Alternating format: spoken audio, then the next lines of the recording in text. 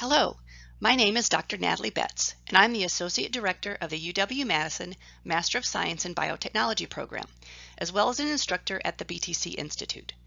Today I would like to discuss protein analysis and testing for the COVID-19 virus, as well as the vaccines that are currently in development. This presentation is meant to be an overview of some of the scientific concepts involved with COVID-19 and is appropriate for audiences with varying degrees of science background. For more in-depth information, I recommend the CDC and FDA websites, as well as the World Health Organization. There have been several tests developed to test for the actual coronavirus itself. These tests rely on the detection of the genetic information of the virus, which turns out to be RNA for coronaviruses. A nasal swab is taken and sent to a diagnostic testing lab where the viral RNA is purified and converted to DNA, and the subsequent DNA is detected through an amplification process that labels the viral DNA with a fluorescent tag. The presence of this tag over a certain threshold indicates coronavirus was present in the original nasal swab samples and that that person was infected. If no fluorescence is detected, then the test is negative for the virus. This test is very sensitive and accurate, but can be time-consuming. Future tests will focus on determining if someone has been infected in the past instead of currently infected. These types of tests look for antibodies in the blood that are against the virus. Scientists around the world have been involved in performing research to understand many aspects of COVID-19. They research how the disease happens, how can we get infected, and once we are infected, how does the disease progress? They also research how our body reacts to the infection and the disease, what symptoms are there, and how can we treat these symptoms effectively. In addition, scientists are investigating how we can prevent the disease and if a vaccine can be effective at preventing infection or reducing the severity of an infection. Doctors and epidemiologists have investigated different ways to mitigate infections by implementing various public health measures and treatments. Let's discuss some of the key features of the coronavirus that causes COVID-19. The image shown here is a presentation of the three-dimensional molecular structure of SARS-CoV-2 virus. The red triangular structures projecting from the surface of the virus are the viral spike protein, which I will discuss further later in this presentation. As mentioned earlier when discussing the diagnostic tests for coronavirus, I mentioned that the genetic information is carried as a single strand of RNA. This is true for a large family of viruses that infect different animal species. Sometimes, viruses can cross species barriers and then cause illness in humans, ranging from the common cold to more severe diseases such as SARS, which was present in 2002 through 2003, MERS, which erupted in 2012, and the present COVID-19 virus. Before we move to discussing more details about the molecular structure of the coronavirus, let's consider what a protein is. Proteins are composed of amino acids, and the order of amino acids in a protein is coded in the DNA, which is communicated from the nucleus of the cell to the cytoplasm by an RNA messenger. This messenger RNA is then translated into a protein in the cytoplasm of the cell on ribosomes. The virus infects the host cells, such as human cells, by the viral spike protein binding to a cellular protein called ACE2. According to recent research, a mutation in the original coronavirus probably occurred in late November of 2019 that triggered the jump from an animal host to humans. Zoonotic diseases are very common, both in the United States and around the world. Scientists estimate that more than 6 out of every 10 known infectious diseases in people can be spread from animals, and 3 out of every 4 new or emerging infectious diseases in people come from animals. Mutations in the viral genetic information can also help explain potential disease relapses where a patient can become reinfected with the virus. The spike protein on the surface of COVID-19 attaches to the ACE2 receptor on human cells, particularly in airway and lung epithelial cells. This interaction between the spike protein and the ACE2 protein seems to be critical for infection. How might we think about this as a possible way to develop treatments for the virus?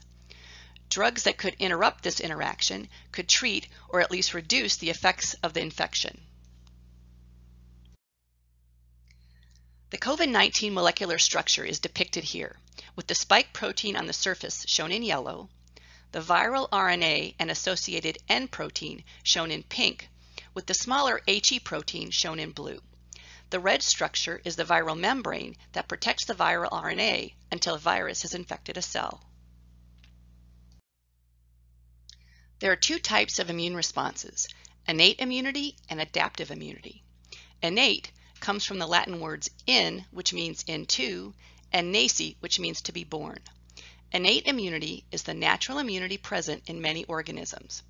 All animals possess this defense mechanism. Adaptive immunity is also called acquired or cell-mediated immunity.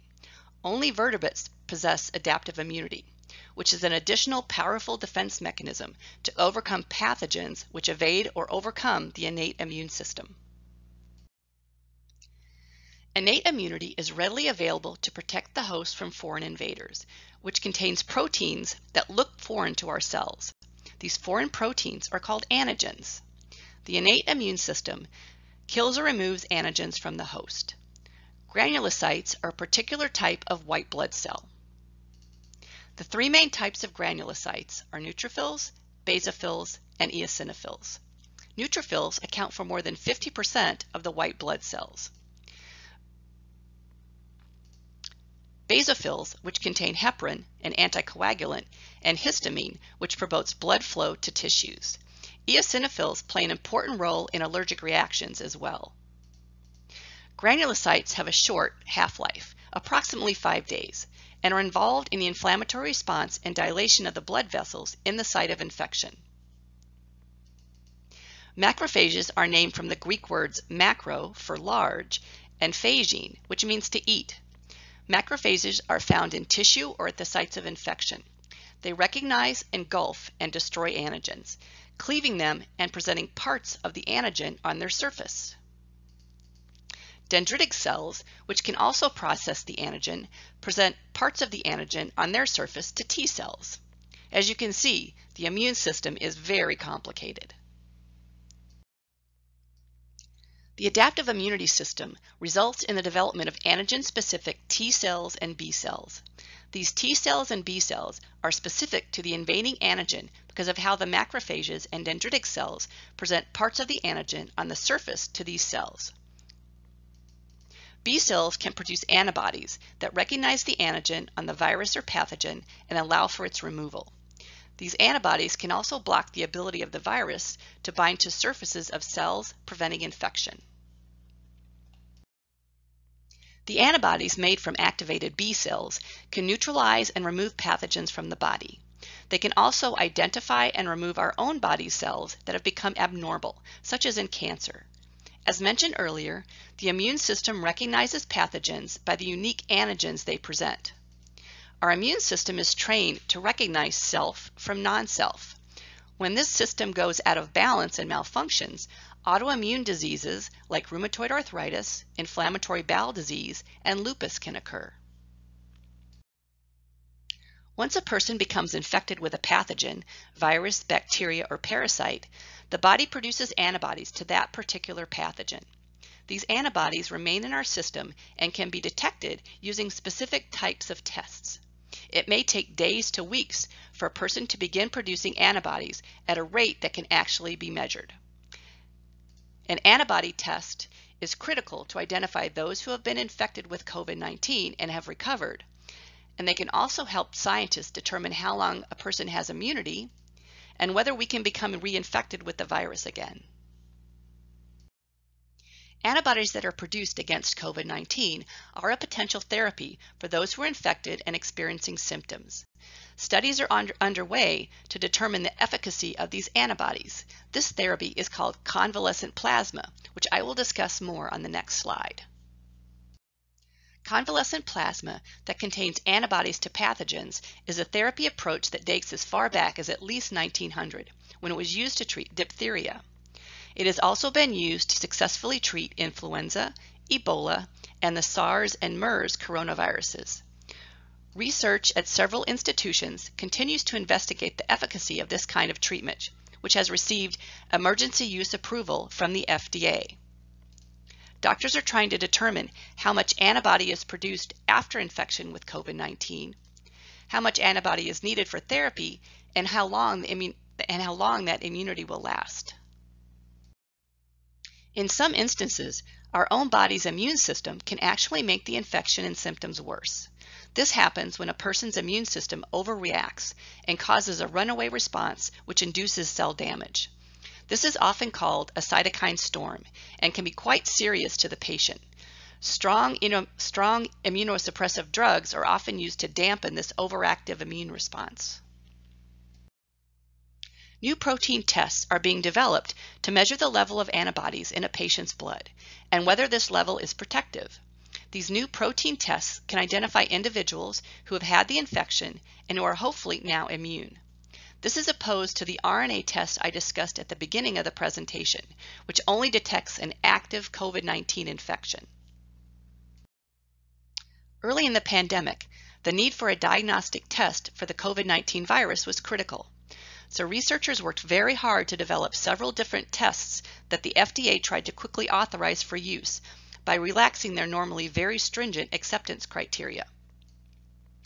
Being able to detect and track infected people was so very important to understanding the spread of the disease across the globe. Some of the early tests were not as accurate as the current tests and not as sensitive or specific. Thus, the early tests were seen as the Wild West for test development. The University of Wisconsin in Madison has played several key roles in research on the COVID-19 virus and potential treatments, such as how to stop the cytokine storm or use convalescent plasma to decrease the severity of the disease. In addition, researchers are working on developing vaccines to the virus, which has involved several strong partnerships and collaborations between the university and local biotechnology companies. Many of the COVID-19 tests are completed in Madison, as well as many of the reagents needed for the test are also manufactured in Madison. Let's consider what might be involved in developing a vaccine for COVID-19. There are 4 principal types of vaccines that could be used to prevent COVID-19 infection. Live attenuated vaccines are a weakened version of the pathogen. The vaccines used for measles, mumps, and rubella, called the MMR vaccine, and the chickenpox vaccine are attenuated vaccines. Killed or inactivated vaccines are a destroyed version of the pathogen. Examples of killed vaccines are those used for the flu and for polio. Toxoid vaccines contain a specific toxin or chemical made from the virus or pathogen that can elicit an immune response. Examples of toxoid vaccines are those for diphtheria and tetanus. Finally, synthetic vaccines have been developed with the help of biotechnology. These are engineered pieces of the pathogen that can elicit an immune response. Examples of synthetic vaccines include the Hib vaccine for Haemophilus influenza type B. While we can be infected with many types of viruses, bacteria, and parasites, we do not have effective vaccines to combat all of them. Why is that? Pathogens evolve along with our immune system, so they continue to develop ways to trick us. Some proteins often have reduced immunogenicity, so our immune system doesn't recognize their antigens very well. Some pathogens can hide or exploit the immune system, and others can mutate their antigens to evade our defense mechanisms. Humans have been evolving along with pathogens for hundreds of thousands of years, so this will always be the challenge of being able to effectively fight them. There are several vaccines in development by several companies around the world to try to combat COVID-19. The first vaccine to reach clinical trials was from a company called Moderna. Their vaccine uses mRNA to cause the body's cells to express and present an antigen that will stimulate antibodies against the virus. This mRNA contains the coding information for the COVID-19 spike protein. This is a new approach for vaccination and currently untested. Other candidates are following more traditional approaches, using actual inactivated virus or viral proteins themselves.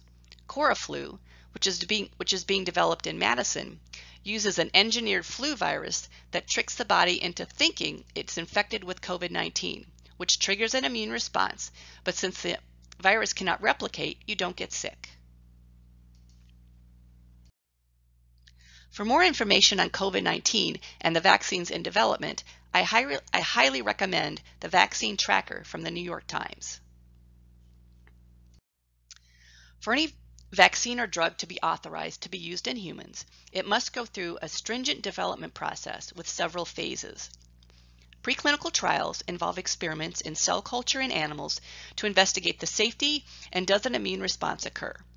Once promising findings have been seen in animal studies, the effect of the potential vaccine in a small number of people is investigated in what's called Phase 1. This is looking primarily for safety, dosage, and the confirmation that an immune response occurs. The investigation is then extended into Phase 2 studies, in which hundreds of people will be included. These studies may often include children and the elderly. Phase 3 efficacy trials are then performed on thousands of people to compare the efficacy of the vaccine to a placebo to determine if the vaccine is protective. Finally, if the results are good, then the FDA can approve the use and sale in the United States.